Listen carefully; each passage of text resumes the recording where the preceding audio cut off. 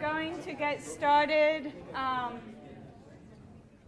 So we are very happy to have Dr. Arun Agrawal here who waves at everyone, from the University of Michigan School of Natural Resources and Environment.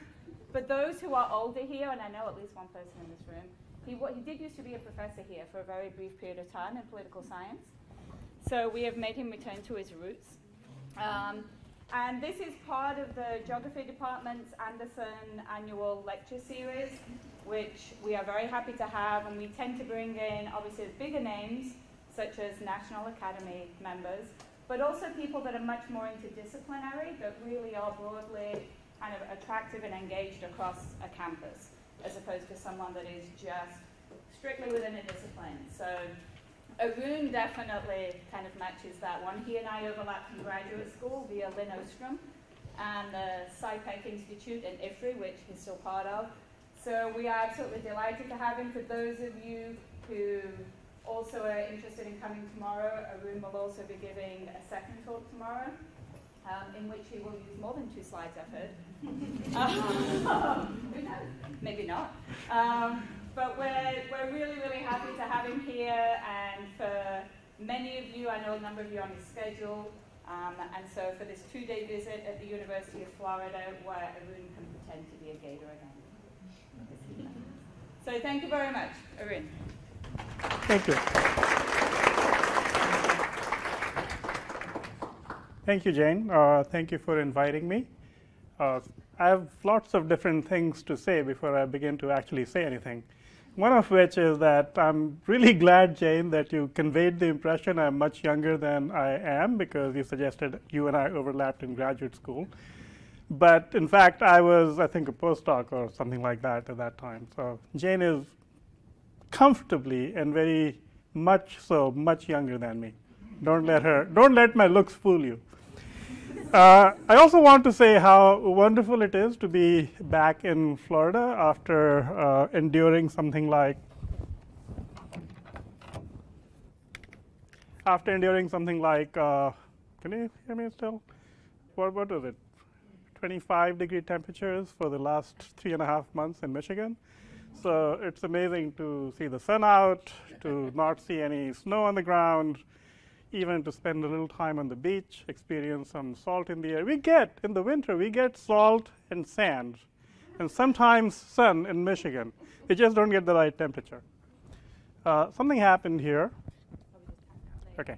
So what I'm going to do is to talk today about something that is not, well, it's interdisciplinary, but it's still kind of more insider conversation about coupled natural human systems. And before I start, and this thought only struck me about 10 minutes ago, that I realized that not everyone in the room or in the audience would know what is a coupled natural human system. So let me ask, how many people have heard of or can kind of judge what a coupled natural human system is? A fair number, but also a fair number did not raise your hand. Thank you. So I very quickly, stole a couple of slides from the internet to tell you what a coupled natural human system is in 5 minutes before going to talking about the role of institutions in thinking about the coupling between natural and human systems.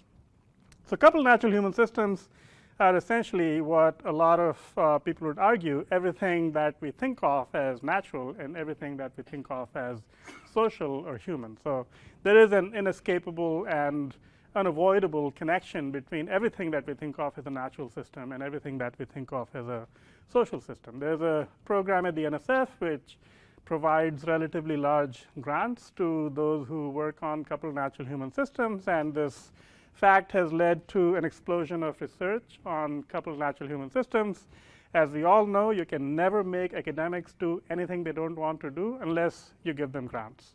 So if you give them grants, then people will begin to do and begin to become the thing that the grant is about. And so I used to be a political scientist, and now I'm a coupled natural human systems scholar. The basic idea in coupled systems research is that what happens in a natural system or in a human system has the potential to, and almost always affects, the other system with which it is connected. So there is a process of coupling, so that you think about any natural system and how it works, and it has effects that come onto or that impact human systems. And so this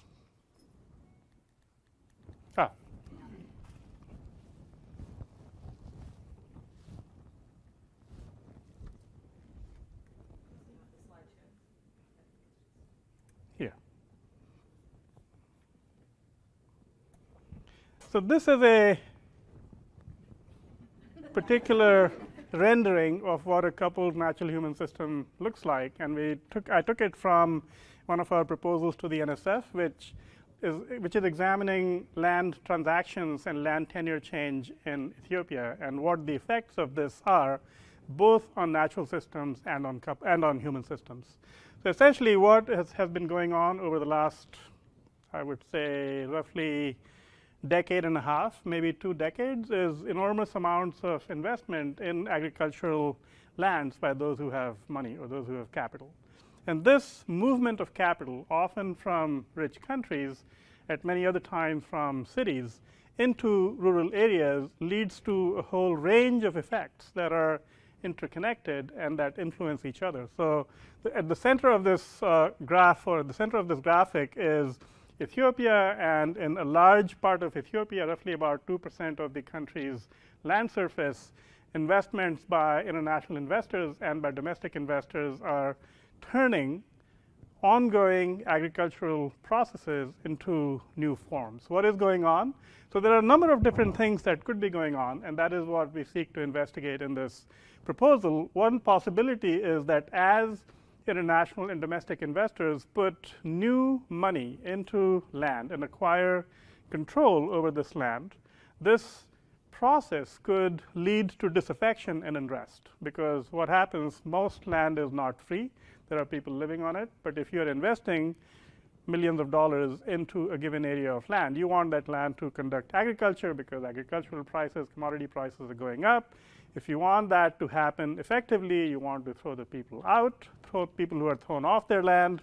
They suffer food and energy insecurity, and as a result of that food and energy insecurity, they become antagonistic to these transactions and to the government, which is supporting this transaction, which leads to social dissatisfaction.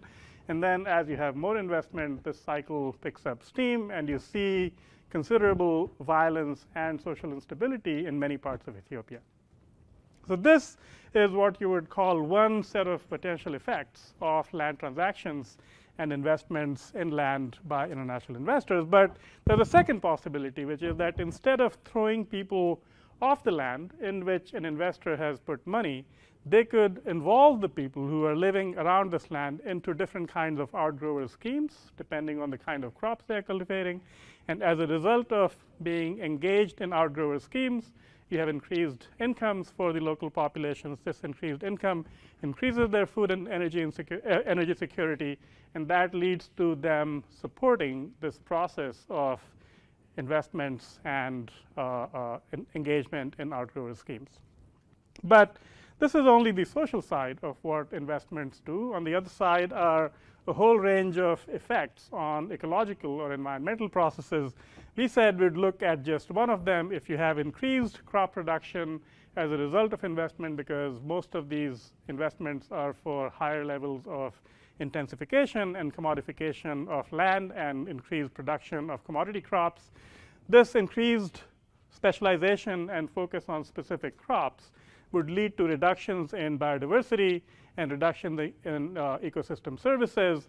However, and as this continues to happen, because the effects of these are not felt immediately, the government continues to invest in land, or continues to invite investments in land, and these continue to lead to these negative effects on the one hand in terms of environmental outcomes, but positive effects on the other hand in terms of increased crop production.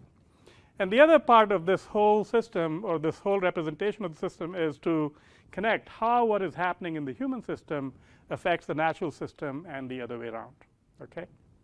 So I I presented this graphic not because I want to go deep into the research that we are doing in Ethiopia, but as one instantiation, as one sort of elaboration of how human and natural systems are coupled in our understandings of and in our representations of coupled natural human systems research. And what I want to do for most of this talk is to talk about how coupled natural human systems are coupled and what role a particular a particular form plays in this coupling, which is institutions.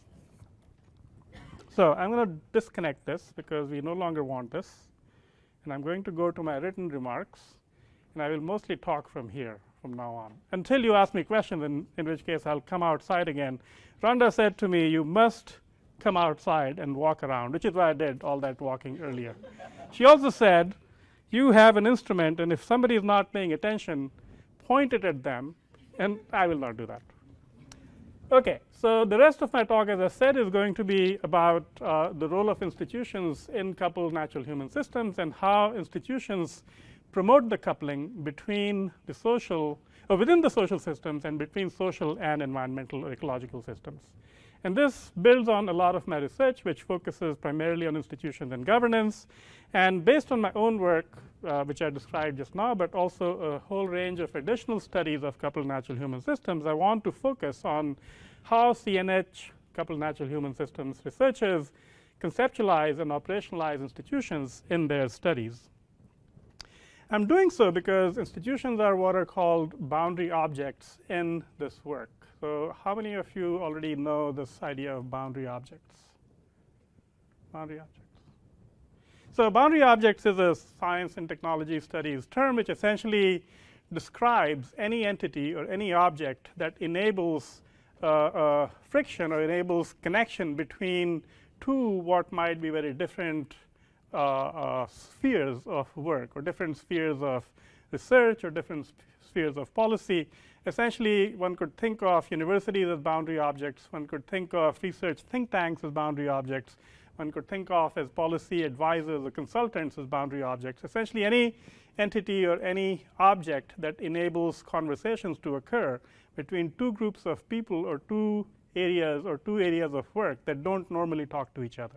And I think of institutions as boundary objects because in CNH research, they enable conversations between those who work on ecological systems, those who work on environmental processes, and those who don't necessarily care very much in their disciplinary settings about social objects, about social work, social analyses, and those who care mostly about social analyses and not so much about ecological work or ecological research. So institutions serve as a connector between ecologists and social scientists, and hence they are boundary objects in CNH research. But I'm going to present a very preliminary ideas about how conversations across CNH research teams may be possible and what others interested in this coupling between natural and human systems can draw from these kind of conversations. As Jane said, today I have only 2 slides. It's not a paper that is fully developed. Tomorrow I'll be presenting something that is much more developed.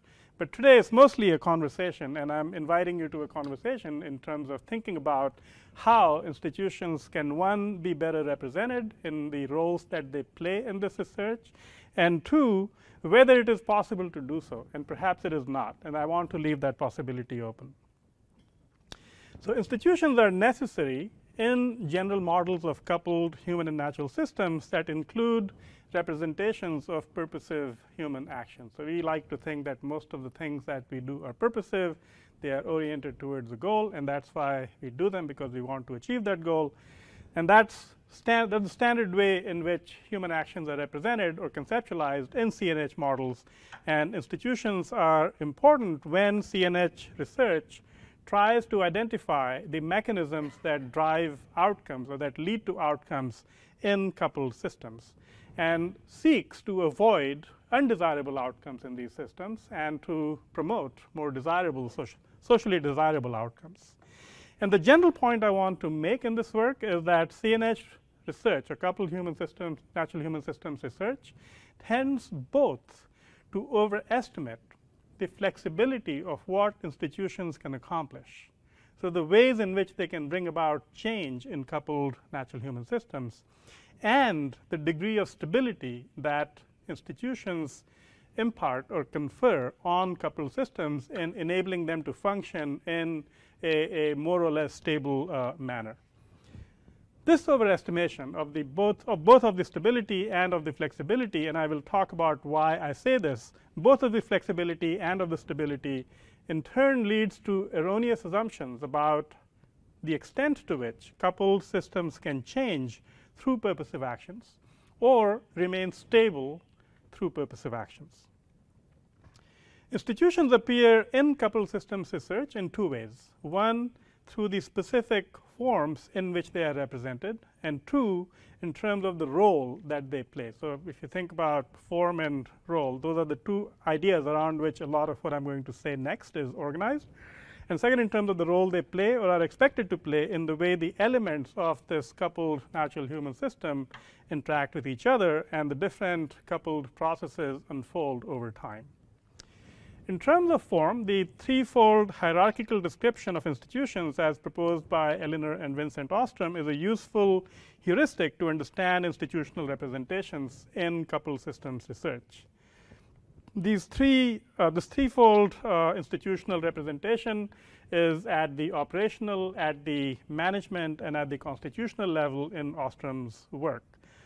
Institutions as individual rules and norms. So collectively, institutions are often defined as, you say, what is an institution? And people will say institutions are the collections of rules and norms that guide behavior and expectations. So but that is only at the operational level. Institutional rules and norms structure everyday decision making and choices of agents or decision makers or individuals in any given system. At this operational level, institutions are important because they help us describe how agents interact with each other and with natural resources and with the system as a whole. Thus, in the famous flocking example where you show how birds flock together, the rules for attraction towards other agents, maintaining distance from other agents, and moving toward the critical mass of other agents are all operational rules. This level of interaction between human behavior as structured by operational rules and natural processes is central to description of coupled systems and their basic behavior. Many of the features of coupled complex systems, such as emergence, feedback, nonlinearity, path dependence, can all be described by and ascribed to the way operational rules work to structure human everyday behaviors and interactions with each other and with the system. At the management level, institutions are rules for selecting operational strategies for everyday interactions. Such management institutions and rules for monitoring, for exclusion, for sanctions, for adjudication are all central to an assessment of the system's performance. Such management rules can stem from users themselves or be given by higher level authorities who prescribe policies or who create new governance arrangements. So these institutions structure, once you have operational rules, whether they will be followed, how they will be followed, what will happen if people don't follow them, and if there are disputes over them, how those disputes will be resolved. They are tied to adaptation and self-organization in coupled complex systems. Higher level constitutional rules influence management regimes, which are embodied in the policies and governance arrangements, and they come into play to understand the longer term behavior and changes in the performance of any coupled system. They are also tied to the concept of self-organization, but in addition to the ideas of state transitions and equilibrium changes in coupled systems. So these are the three different levels at which institutions are incorporated in coupled systems to show and to explain how coupling happens and what are the results of the coupling because of agent behavior. Okay? So operational management and constitutional rules are the forms in which institutions appear in CNH research, and the second way in which they appear is in terms of the role they play, what functions they carry out or enable. Rules and institutions remain a fundamental element in structuring the coupled system insofar as they structure human expectations, their intentions, their actions, their interactions, and their inputs into natural systems. They work to structure both behavior and the information that you have. They are regulators of what you do or what people do in these models. Most CNH models incorporate human decisions and actions as part of their representation of the human system and of human actions in the development of the model. In these cases, either CNH models assume institutions in defining what's the range of human behaviors and actions, or they explicitly highlight the role of institutions in structuring expectations, behaviors, and interactions. Thus, institutions structure. And they structure two kinds of behaviors, those in relation to resources, what can be used, how, at what times, with what frequency, for what goals. But they also structure behavior in relation to and in response to the behavior of other agents who are, and through that, by defining the dynamics of the system. By structuring behavior and helping assess what kinds of behaviors are predictable, institutions provide stability to system interactions, to processes, and to dynamics. They help by providing predictability to the way social systems influence and affect natural systems. But institutions also play a very important second role when it comes to the behavior of social and ecological systems, or coupled natural human systems. And that is to structure information acquisition and processing.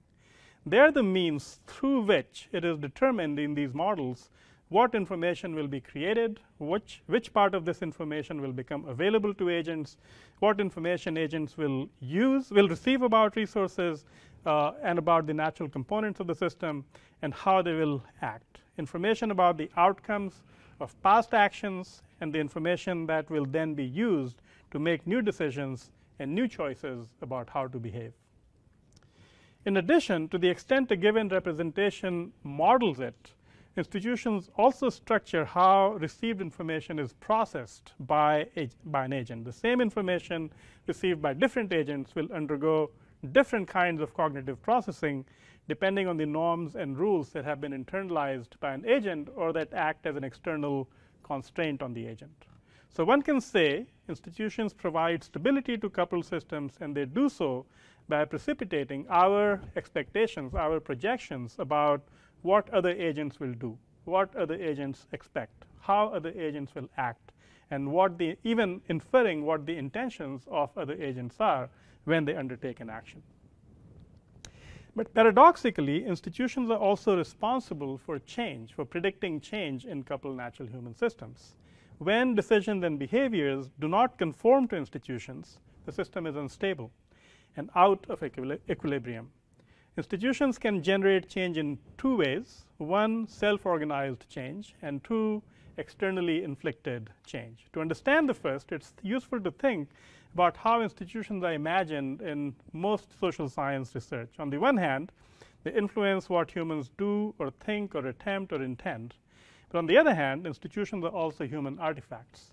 They are created by people through both conscious and unconscious choices, sometimes as the unintended results of changes in behavior and the resulting behavioral patterns and irregularities. Changes in behavior in coupled systems representations come about either through impact of changes in the natural system or through human perceptions of what is happening in the social or the coupled system. Thus, for example, in a grazing system, new beliefs about how existing grazing frequency affects rangelands or affects grasslands can lead to institutional change. And changes in the productivity of grassland from the information about the natural system can lead agents in the coupled system to select new operational rules to manage or to use the rangeland. So these are examples of internally inspired changes that occur in coupled systems. External impetus to institutional changes also can take many different familiar forms through demographic shift, through in-migration, through technological changes, through market prices, all the things that Marx talks about. Thus, we suggest institutions change when incentives change. Institutions change when calculations of costs and benefits change. They change when resources become scarce. They change when resources become abundant. They change when new information becomes available. They change when new resource substitutes become available. But the point is not that they change. The point is that these developments, internal or external, don't always lead to change, and they don't always lead to stability. But an actionable theory of institutional change is necessary to know when institutions will change, not that institutions will change or they will remain stable. We have insights about possibilities. We have insights and possibilities and insights about possibilities. In general, we ascribe too much possibility to institutions and institutional change, but on the basis of insufficient knowledge about causality. This is not a problem for a descriptive science. Excuse me. More acute fidelity to social and ecological phenomena are a part of the goal of descriptive sciences. But it's a problem for a field that seeks not just to be a descriptive, but also an analytic, an explanatory, and a predictive science. Institutions as solutions is a critical part of how coupled systems imagine institutions, that because by serving socially desirable ends, they will lead to more positive, less negative outcomes. Institutions are sticky. They are selected for addressing specific problems. They have inertia, and institutional change is both ill understood and underanalyzed. And yet, when it comes to improving outcomes, prescriptions for changing policies and institutions are almost available. How should we deal with, or how should we address any given ecological, environmental, or social problem? And the response is almost always in terms of change policies, change institutions. How do we create a solution to climate change, increase taxes, create new quotas, or create new caps on how much emissions are possible? How do we deal with CFCs, or chlorofluorocarbons, create a new international agreement? So these are all recommendations about using institutions as a solution to solve problems. Institutions are selected for addressing specific problems.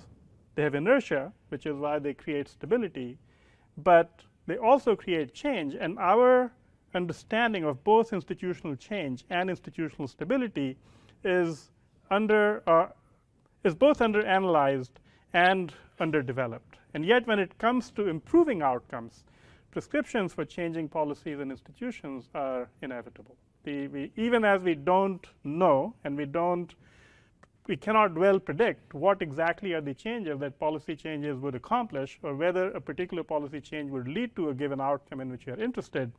When it comes to solving problems, we say bring about a change in institutions. The lack of a theory of institutional change is particularly a problem for CNH systems research because of the role that institutions and governance play as solutions. We see institutions as solutions to concerns about undesirable versus desirable, undesired or undesirable interactions, as solutions to concerns about feedbacks, and as a way of addressing undesired outcomes. Too much water is being used, increase the price of water. Too many wild animals are being harvested, increase patrols for monitoring and apprehending poachers. People are unaware of increases in average temperatures, educate them to adopt heat-resistant crop varieties. These solutions ultimately all require changes in institutions, and for such changes to be sticky. However, if we don't know why and when institutional change is sticky or yields more sticky outcomes, and how to make suggested changes more sticky versus more ephemeral, our calls for creating new institutions call into question the role of CNH analyses in regulating coupled interactions or in supporting the stability of coupled systems. In conclusion, some of the questions I have posed in this short talk about institutions in coupled systems research are relatively easy to flesh out and elaborate. How are institutions represented and incorporated in research on coupled systems? Or what role do institutions serve in such research? Or what is the effect of different ways of conceptualizing institutions in modeling process interactions, process outcomes? But other questions, somewhat implicit, require a lot more intellectual work and investment. When are institutions more versus less sticky? When are institutional changes more versus less likely to unfold as a result of feedback and interactions within coupled systems representations? And when are unfolding institutional changes more likely to find social anchors rather than being rejected? Working towards answers to both these sets of questions, when do institutions promote stability and when do they promote change, is a necessary, is not just a useful, but a necessary step towards learning from the really important work of different researchers focusing on coupled systems. And that's the end of my talk. And I'd love to invite your thoughts about, or your questions about stability versus change in institutional origins and impacts. Thank you.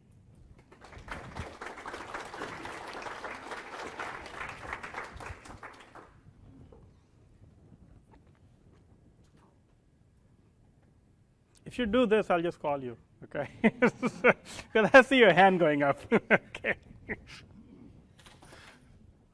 You too.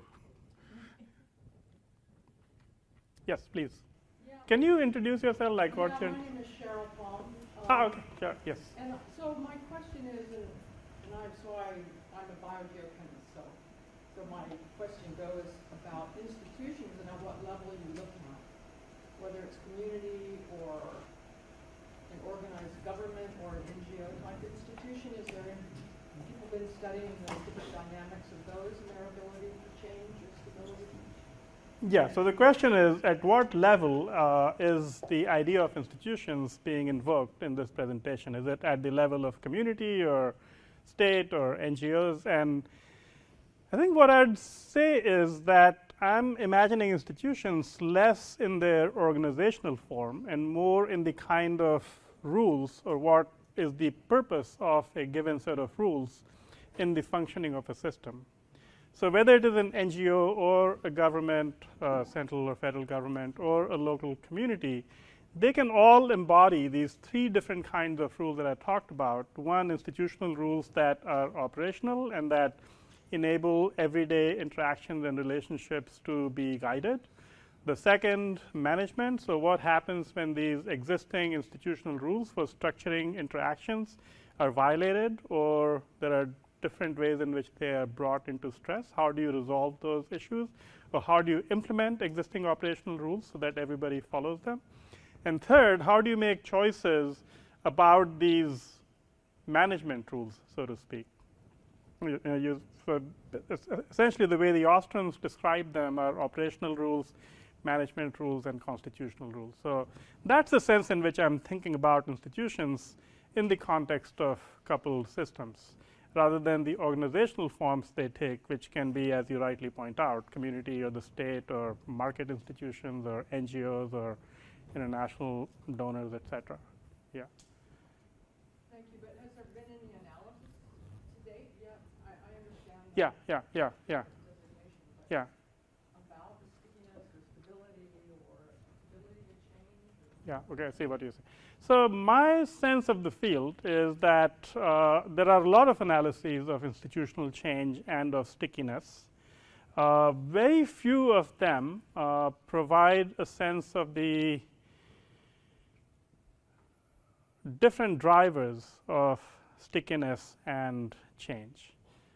So, a fully elaborated theory of institutional change would outline and describe a set of conditions which in different contexts either promote or undermine the prospects for stability. And I think that's what is missing from the field. And so we have, we clearly have many examples, and we clearly can think of many examples, each of us, of when institutions change. So if, what I was trying to say is that when relative prices change, there's a pressure on institutional change. When you have the emergence of new technologies, there are institutional changes. When higher level policy changes happen, so constitutional rules change, which can happen through legislators, then there might be changes also in lower level institutions. Or when people's expectations converge around a new set of social roles, institutions might change as well. But this is highly, how should I say, both overdetermined and underdetermined, in the sense that not always do you get institutional change when these things happen, and very often you get institutional change even when none of these things happen. And so what we need is a way of thinking about institutions that is somewhat more capable of explaining observed institutional change in a systematic way, and which is allows us to make better predictions about when institutional change should be expected much more than not. Yeah. Yeah. Les. The hard questions Jane will answer. You want this? Yes, you. Oh, yeah, thanks, Arun. So I'm trying to sort of suss out the policy implications of the insights that you've given us on institutions. So this week in, I guess, Nairobi, UN Environment is trying to come up with some governance policy with regards to geoengineering in the face of climate change, both carbon dioxide removal technologies and solar radiation management and other sorts of technologies. So if you were to be advising UN Environment on their week of trying to figure this out and come up with governance approaches, which is to say institutions, what sort of advice would you give them? Burn it all down. No, sorry, just kidding. I was trying to channel AOC, but I'll stop. I don't know, Les. I mean, this is really. I have a friend who says that the great virtue of our jobs is that we are completely irrelevant. That if you don't come back to work tomorrow, nobody will die, and I think that is true. Some people might die in the long run because I won't make any money, but mostly, she's right that nobody will die if I don't have any policy advice, if I don't do any more work starting now. So your question is very interesting because it both kind of forces me to talk about the practical implications of what I'm saying, when what I tried to do was to really remain very focused and situated within intellectual formation. And it, you're pulling me out of my comfort zone because I don't think I have that much to say for policy. But to give the respect that your question deserves, what advice would I? I might just say some very tired old things like involve local people in the decisions you're making, because otherwise you're just trying to achieve a global public good without paying attention to what local populations' needs are. And most of and this is something that a lot of people have said, that most of our emissions can be laid at the doors of maybe 70 companies since the beginning of time, which is to say the Industrial Revolution. And we all see ourselves as being responsible, and we certainly are, but to imagine large-scale change to happen on this topic, our individual behavioral changes will matter, but what will matter much more is the extent to which we can imagine a different world, that the kinds of small changes that Al Gore talks about in his movie or documentary, The Inconvenient Truth, or that most newspapers are fond of telling us we should accomplish in our lifestyles, eat less meat and fly less and so forth, are going to make only a small difference. So without significant shifts at the level of the collectivity, I would say the individual exhortations to individuals for changing the lifestyles are not going to be very effective. And so I don't know that anybody would be either interested in listening to these things, or even if these things are correct. But that's probably what I think. And that's not so much based on the work that I'm doing, but just like stuff I read, I guess. I know you have a follow-up comment or question. No? Okay. Yes. On this? Galloway, director of the MVP program. I think it gets recorded if you. Okay. Is that right? That one's for the room, but it helps, yeah. Okay. Thank you. Okay, I was just thinking about institutions like they have certain expectations, but a lot of times those expectations aren't met. You have unexpected outcomes when you have institutions. And I was thinking a little bit beyond that, thinking of the SDGs. And we've been working on the SDGs recently. You have all these implicit trade-offs among the different SDGs, which Sustainable Development Goals, which could be looked at as some sort of international institution for improving sustainability of the planet and so forth. And I was just wondering your thoughts on this idea of trade-offs among institutions and how you view that, particularly in the case of the Sustainable Development Goals. And, you know, when we talk about unexpected outcomes, I think Les's example would be a good one. I don't think we really know if we start reflecting solar radiation out of the atmosphere, we may have unexpected outcomes. You know, it just might happen. So, you know. Yeah, on this idea of how to regulate geoengineering or how to enable it to happen, you know, every time I hear the word geoengineering, I remember something I read about it, which was, I think, who was Obama's science advisor, PCAST advisor, science advisor? Does anybody remember? Energy, Holden, yes. So I remember something that Holden once says, like, you are in a boat and it's rocking violently because of a storm, and you tell, as the captain of the boat, to all the passengers, you know, just move in time with the oscillations of the boat because of the storm in the opposite direction, and then you'll stabilize the boat. I don't know if, you know, if it's an apocryphal story or if this was actually said by him, but that's what geoengineering solutions to climate sound like to me. That, and exactly because of the things that you just said, which is that we don't know how their unintended outcomes will unfold. We are trying to address one problem by undertaking really a step change in what we are doing. And it's not clear that that will actually solve the ill effects of what we have done in the past. I think on the SDGs, I feel like you're right, that they are a kind of institution, and in that they both structure our expectations and they prompt behavioral change from a lot of different organizations. I feel like the major, not the major, but one significant concern regarding the SDGs is that there are 17 of them, and there are, 169 targets, and unclear how many indicators, I think around 150 indicators or so, that the way they are stated, they all appear to be equally important.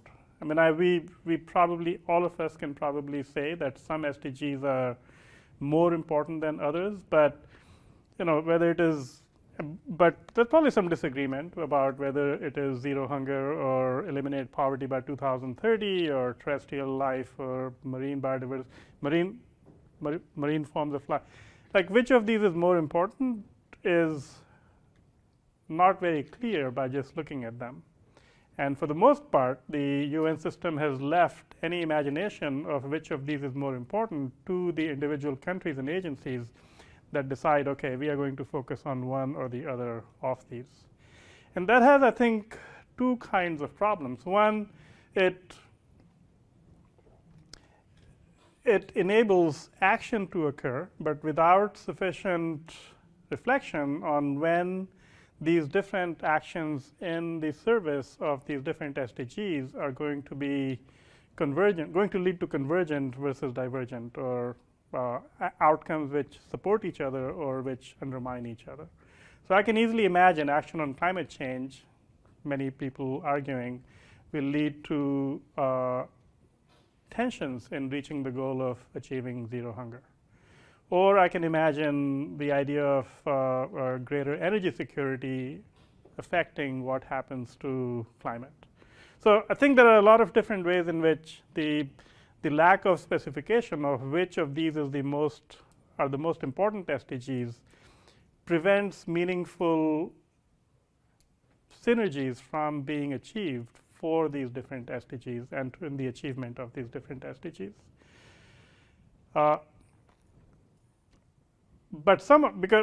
the other issue is that action on some of these is clearly convergent and is synergistic, and by not talking about which of these are more important, we also fail to exploit the potential synergies in the achievement of the different SDGs. So trying to reduce inequality may very well also have positive impacts on reduced emissions.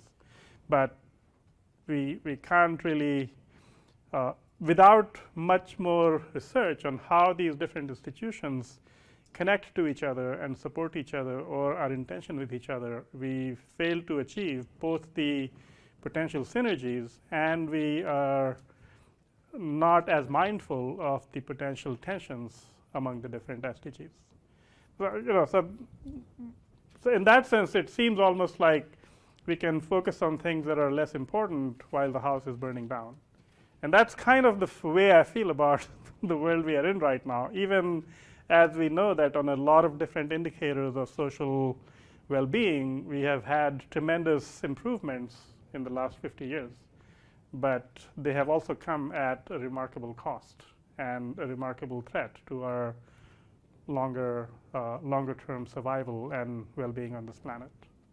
Not just ours, in particular. Well, ours, yes, but also in particular of countless species and countless ecosystems. Catherine. Thanks. You give us a lot to think about. So I don't offer a question as much as a couple of reflections. Mm-hmm. And just a bit ago, you said, we really need to imagine a different world.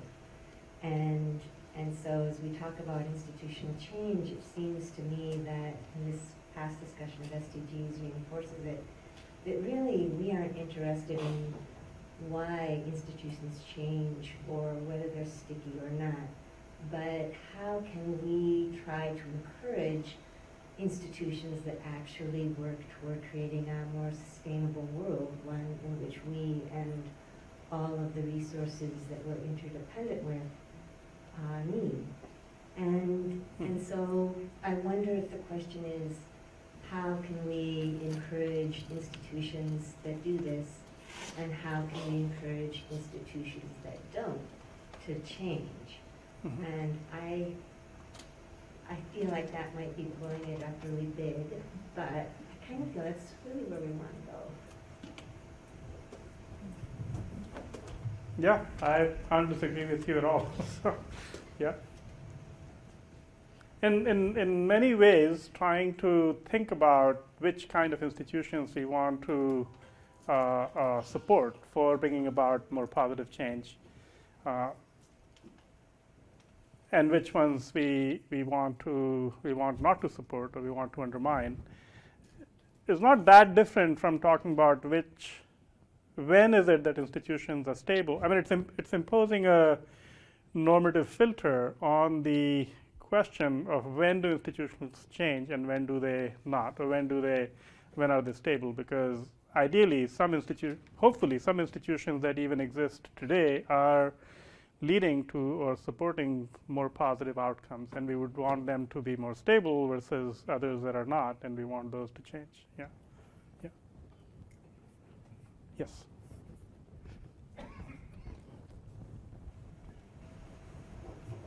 So for me, it's just more of a clarification question. I think in your talk you mentioned early on in your talk about overestimation of the stability of the influence of institution. But you also mentioned flexibility. But I think that the majority of your talk focused on the stability bit. I just want you to elaborate, if you can, more on what you mean by the overestimation of flexibility.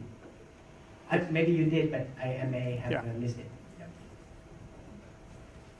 Oh, thanks. I think you may be right. And when you write a talk, you don't always hear the effect of the talk. You only hear it after doing the talk.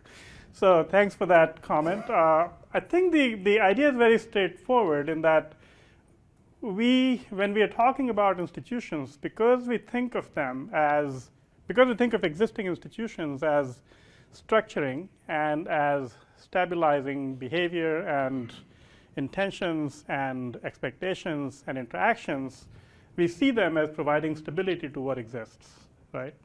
But at the same time, we think of institutions as not springing de novo, right? The institutions that exist today are a result of a long process of human beings working to create new institutions. Right? So the US Constitution was created by human beings. So once created, it has led to tremendous stability in what you can expect and what kinds of behaviors are permitted and so on and so forth. But there have also been amendments to the US Constitution, and these amendments are again the result of purposive human actions. So all of the discussion that I invoked, essentially, not really talked about in any depth, about how we think of institutions as solutions to problems that we face, whether in the social or in the social ecological domain, are founded in our belief about the malleability and flexibility of institutions. We think that we can create new institutions to solve this problem. But at the same time, we also believe that institutions stabilize and structure expectation. So, we do both these things at the same time in our models of coupled natural human systems. We think of institutions as enabling stability, as imparting stability to the system. But when the system leads to socially undesirable or undesired outcomes, we say, let's create new institutions without thinking about or without having a clear sense of how to move from the existing institutions that impart stability to the new ones that we want to solve problems. So that's what I meant when I talked about we simultaneously think of institutions as overestimate the ability of institutions to remain stable or to create stability because we are changing all the time, and we give them tremendous flexibility because we at the same time think institutions are structuring things that happen. As far as the theory goes, would it be an oversimplification that this dichotomy can be solved by looking at it in terms of different time scales, that institutions in one way try to provide stability at a short time scale, but also try to induce flexibility in a longer time scale? I don't know if that's an oversimplification or what do you think? I don't.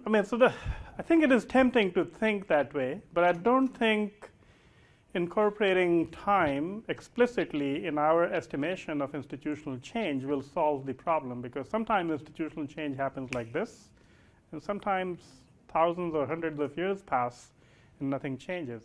So, for example, in our interactions, we have a very long-standing institution that when one person talks, the other listens. And when that institutional condition is not met, then there is no meaningful exchange of ideas. And so that institution has stood the test of time for thousands of years, right? And we can argue about why and for what reasons, right? But at the same time, we know that a lot of institutions around, for example, gender equality or around change in economic outcomes, those change very quickly. And so the question is not so much about time. I think it is important to keep in mind the time period over which some institutions change. But I think the drivers of institutional change come from different sources, not from the passage of time on its own. Yeah? Yes. Hi, I'm Pedro Sanchez from Soils and Water Sciences. I think this point that you have made of institutions being a collection of rules and norms is extremely important and illuminating, and I thank you for that. It's not my point, so I would love to. I would love to be recognized for having made that point, but really, if I am to be even like 5% honest, I can't say it is my point. So, the point you mentioned. Okay, I'm happy to take the credit for mentioning it. But I want to ask you a provocative question. There's an institution right now that we all know that is under severe stress, and I mean the federal government of the United States. What can your theory help us in either understanding better what's going on or in providing some solutions?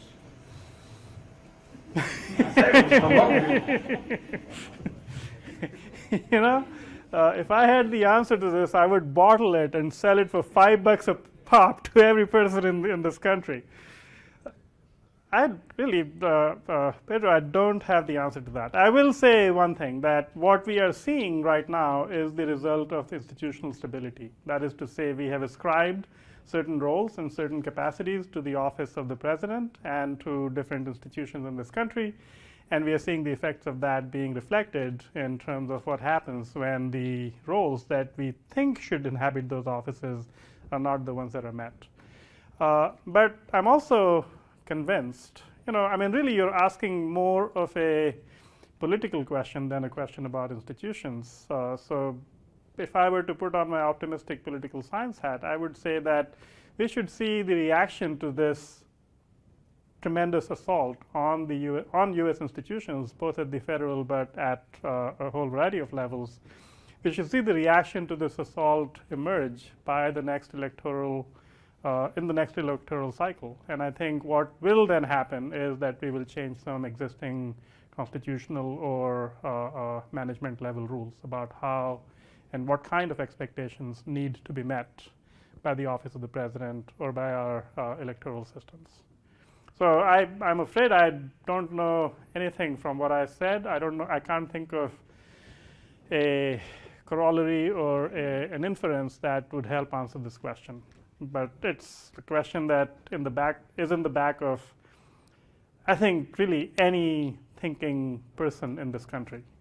And then, unfortunately, we need more thinking people in this country. So, yes. Hi, my name is, that's loud. My name is Katie McNamara. I'm a PhD student in public health. And I was thinking about how can we think about when maybe really large policy changes happen that make us all think, oh wow, this is massive change and things are getting better. But then there's almost these skeleton policies that straddle and that maintain institutional norms. I think about the getting rid of Jim Crow in the South. That Jim Crow is gone, but institutionalized racism still remains because of all of these smaller policies. How can we kind of sweep these smaller policies towards the same direction to make them maybe never a complete change, but more realistically in the direction that this larger change is showing us? Yeah. So, Katie, I don't know that I have an answer to your question, but I will make a distinction. I will draw, not a distinction. I guess I question the distinction between the idea that there are large-scale changes that happen suddenly and then a lot of very, very small changes that have to happen over a period of time. I think very often, and this is also goes back to your question. Sorry, I don't remember your name. How fast do institutions change? I think people are active in changing institutions that they don't like almost constantly. But the effects of these constant efforts to change institutions become more apparent or become apparent at different time scales. So it is not that suddenly institutional change happens and we go, wow. I think you're right that that's how it appears. But I think the groundwork for that sudden institutional change was laid over the actions, or laid through the actions of and over the course of a very large number of discrete events and people's work. But it appears to us that when the tide breaks, or when the change actually happens, that it happened very suddenly. But that sudden change would not have happened without the constant work of countless thousands, perhaps millions of people, and countless thousands, millions of actions. So how do we make that happen in our lifetimes or in our own experience of the way the world works? I think one key part of that answer is to remain humble in what we can accomplish, but to also try carefully to bring about the kind of change we want to see in the world, and have the confidence or have the faith even, although I hesitate using that word, have the faith that change will come about, and it will come about because of a result of our actions, even if we don't see it in our own lifetime. Because if we don't, then we can be sure that change will not come about. It doesn't happen on its own. And it's like, to give a very mundane aspect of that, If you want to publish in a top journal, you have to submit a paper to that journal. If you don't submit a paper, then you definitely will not publish in that journal. So, and very often, or most of the time, as it happens with me, your paper will get rejected. Nonetheless, you have to submit it to that journal if you want to get published there. Yes. My name is Neha. I have a question about subjects, disciplines, and to what extent do you draw from political science vis-a-vis other subjects? So what are the disciplines that you draw from, and what fraction in the study of institutions in relation to coupled human natural systems? Yes. And you mentioned boundary objects. I was just wondering what are the boundary objects in the realm of knowledge systems in your research? Yeah. Thank you. When you first said subject and then discipline, I thought you were going to ask me a question about Foucault, and I was like, wait a second.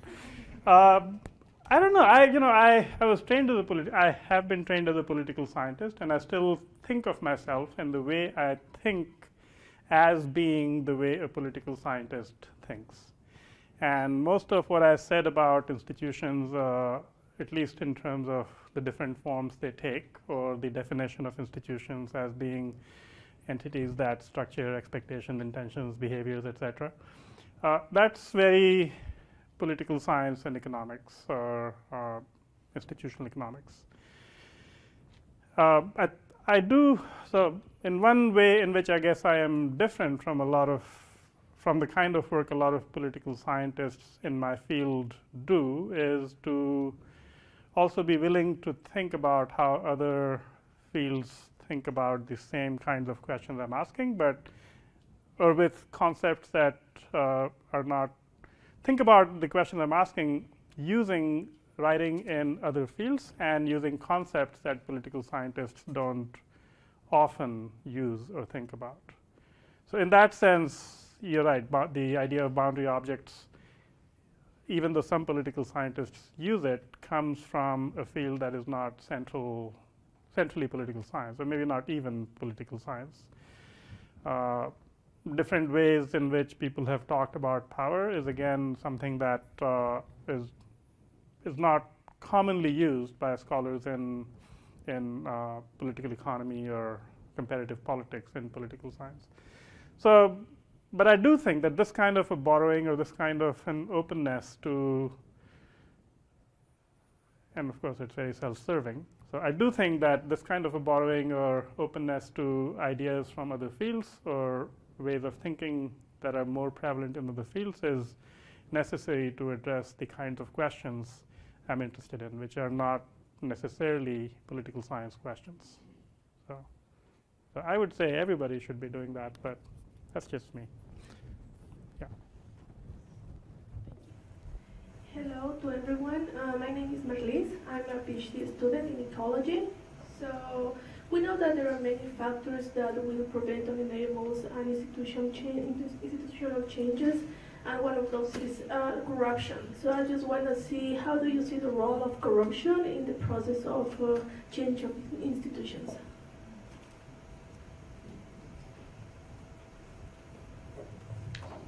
Thank you.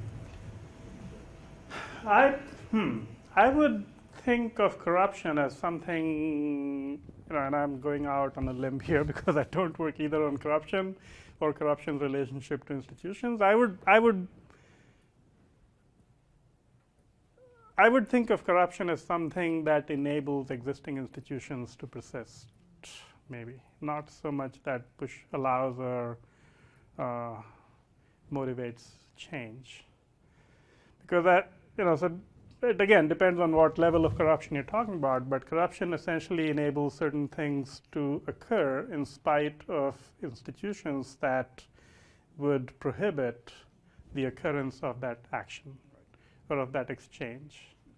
So what corruption allows you to do is to sidestep an institution that exists rather than, if you don't like the institution, pressing for its change.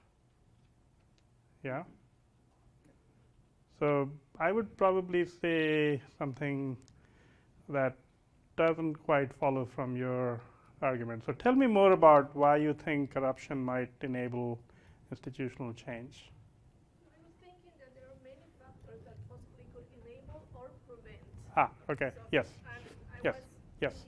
So a priori, I would say corruption prevents institutional change from happening because it allows those who have the means or the resources to sidestep existing institutions instead of working towards changing that institution so as to create the kinds of outcomes they want.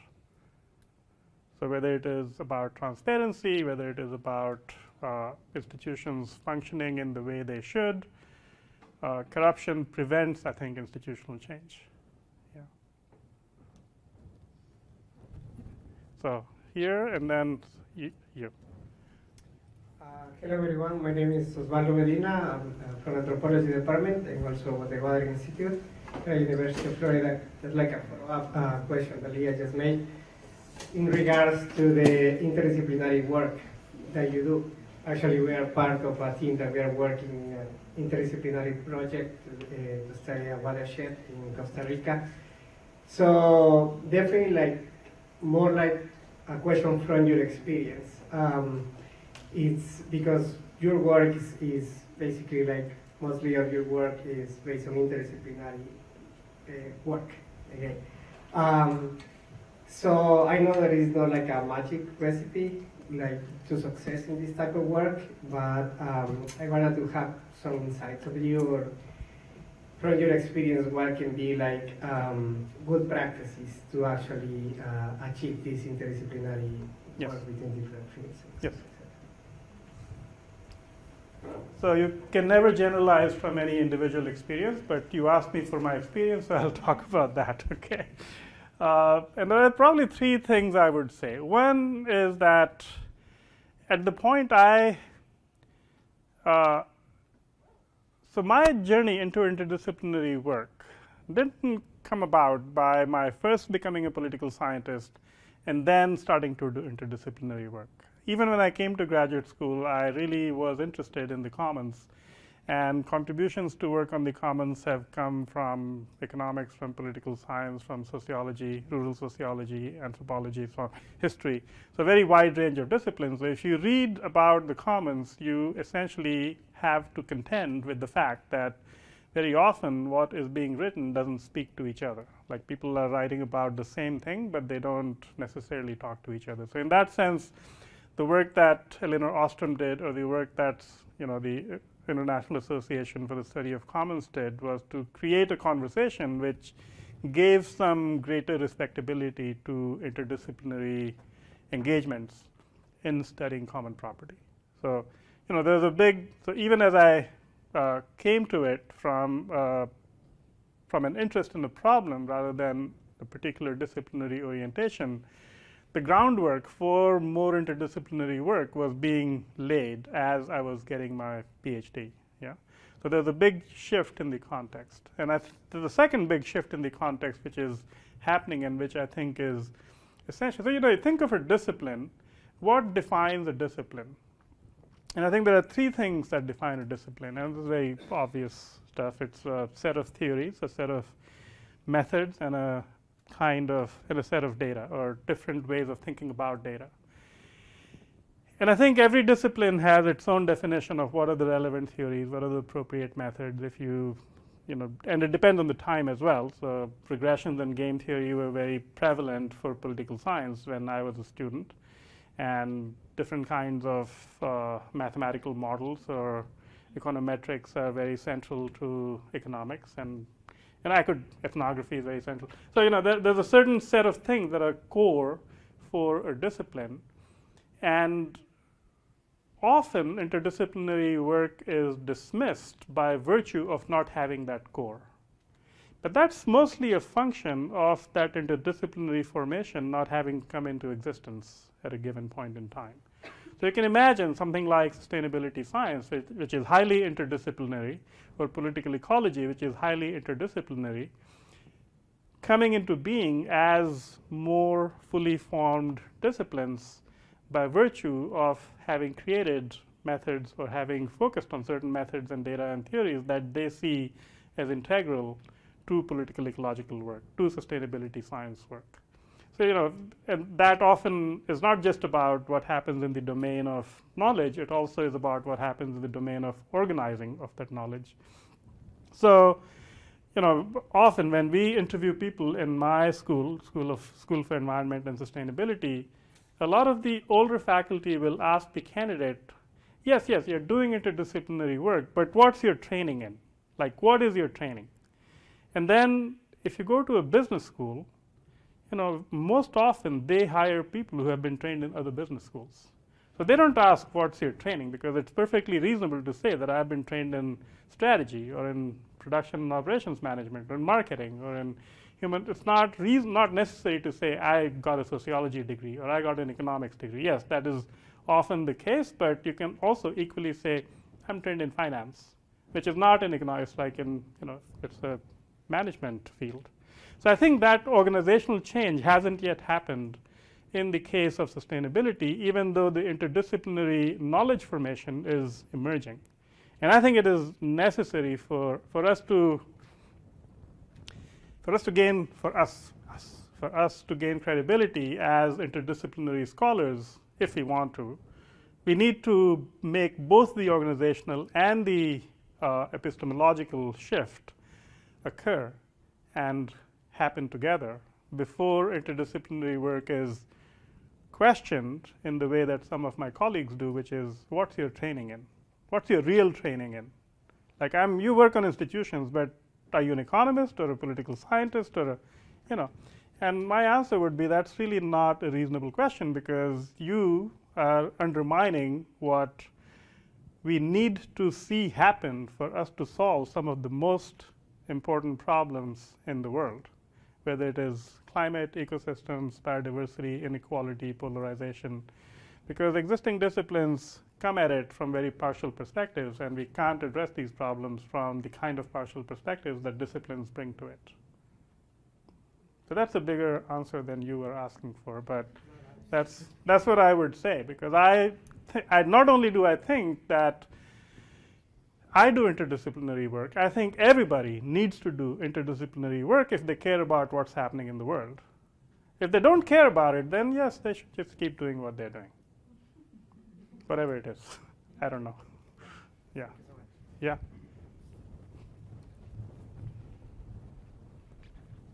Hi, I'm Lorian, and I'm an ag economist. I'm doing my PhD dissertation on forest governance in West Africa. And you already kind of laid the foundation of what I was going to ask by talking about the common pool resource. So I'm intending to use the common pool resource experiment. And I was wondering, it's more like a validation question to you.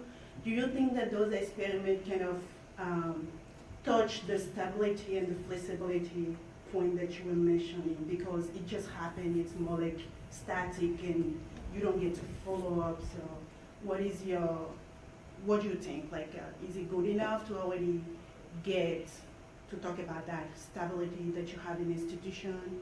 So that was my question. Yeah. So which institutions do you have in mind? Like, when you say, do you think these institutions already have the stability or flexibility? Which institution are you talking about? Like informal, mostly. Like, just informal, because I will be looking at the two aspects, formal and informal. But I was wondering if the experiment game field kind of already create that environment where I can really point out those stability and flexibility. Yeah, sure. I'm not sure I know the game theory field well enough to answer your question very sort of with a lot of confidence. But my sense is that there is a lot of work in game theory or in representations of institutions in game theory that talks about when you get an equilibrium or when you get behavior that conforms to a game equilibrium and when you don't. And I would say for the kinds of behaviors that conform to an equilibrium, you should expect to see stability in those institutions. And when you have institutions that are represented through games in which equilibria are very uncommon, you should expect those institutions to change. Right. So I think there is a lot of connection between the work that different common property theorists have done and connecting what happens in different commons situations to the representations of these models of institutions to at least have some initial insight into whether institutional change is what is likely to happen or not. And I think the informal rules are much more capable of conforming to this faster because they don't necessarily have to negotiate multiple levels of institutional support. Right? Yeah.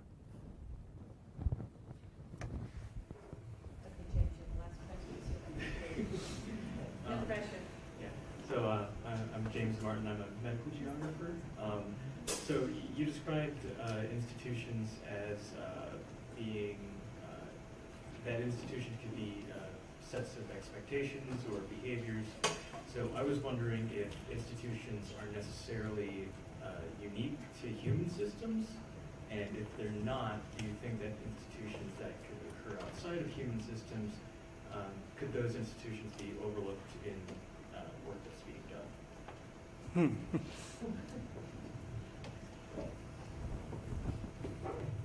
That's a great question. I definitely do not think institutions are unique to humans.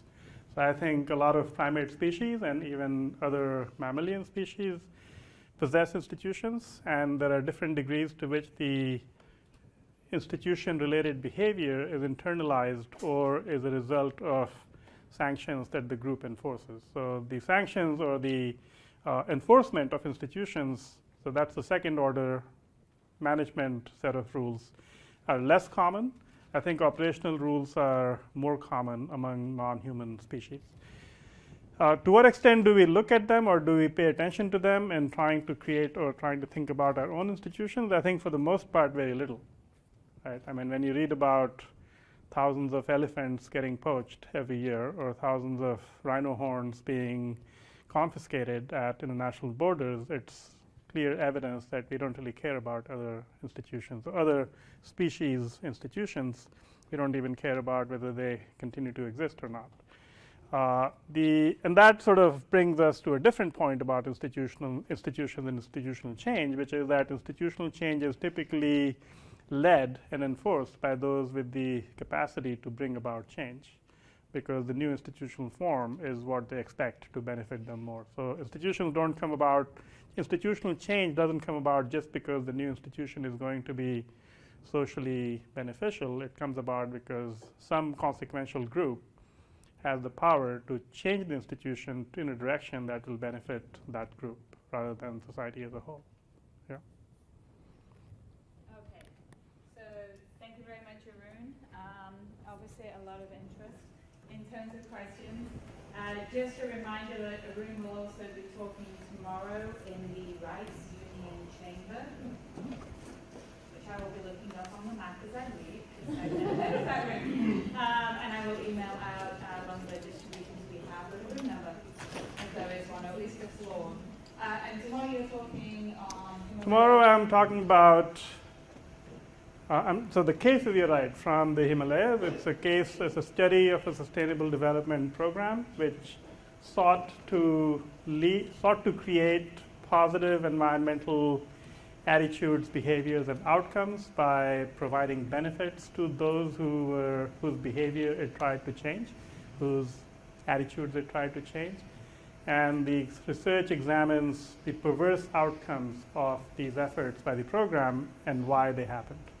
So instead of getting environmentally positive attitudes, behaviors, and outcomes, we got the opposite, and the question is why. And that's what the research will talk about. And apparently that's the grant for. There you go.